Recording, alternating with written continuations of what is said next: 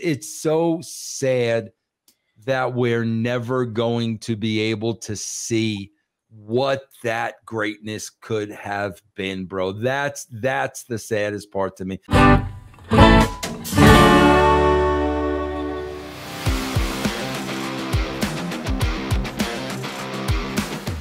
Oh, you didn't, bro. Bill Apter interviewed The Undertaker. Nice. He said this about Bray Wyatt. He also said that he would never reveal what he whispered at Bray at Raw 30. I thought he already did that in another interview. I thought he already told that before. But he said a lot of things are very cookie cutter within the wrestling community and the sports entertainment industry, and everyone wants to do the same thing. He was not that guy. He looked at things with a different perspective and wasn't afraid to try things, even when people would say, I don't know about that. He had that conviction within himself that he knew he could make it work, and it's so sad. Now, as far as what he told Bray Wyatt, he said no. He said that was between Bray and I. It was a moment that we exchanged, and now with them passing, it needs to stay between us. Vince Russo, what do you think about Taker's comments regarding Bray Wyatt? Yeah, bro. Bro, them saying I don't know about that is them saying I don't understand that. That's what it is, bro. Because listen, EC3 knew him and they had a relationship.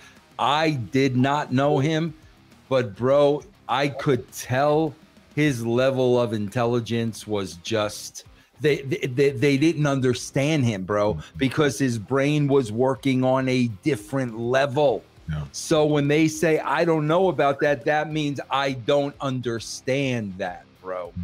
But it's so sad that we're never going to be able to see what that greatness could have been, bro. That's the saddest part to me. But EC3 knew him personally, bro. I mean, dude, it's like Hendrix, you know.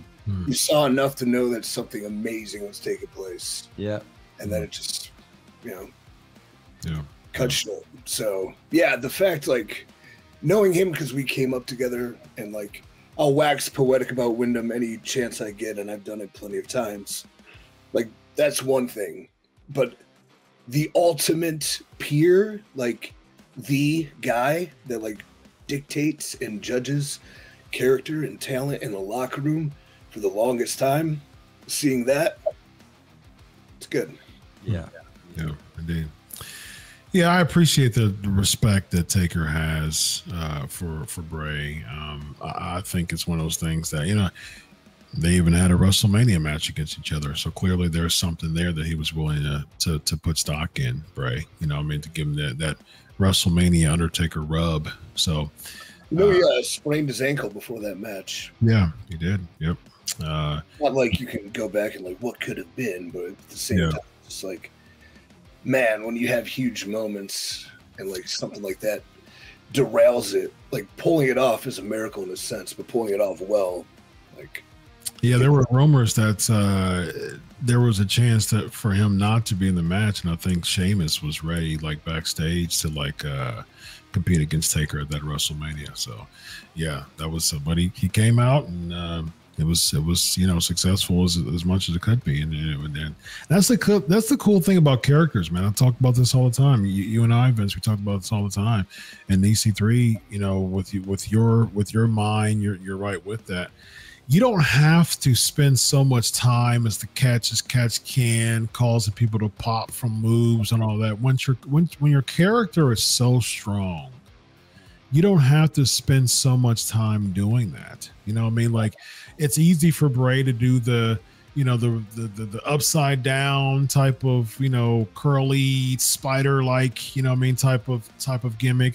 That it doesn't need to do a moonsault for that. You know, that has more pop than, you know, a 450. You know what I mean, as far as just building character. So every time. Yeah. That's why I just like, to guys that can do those amazing things, like, imagine if you combine the two.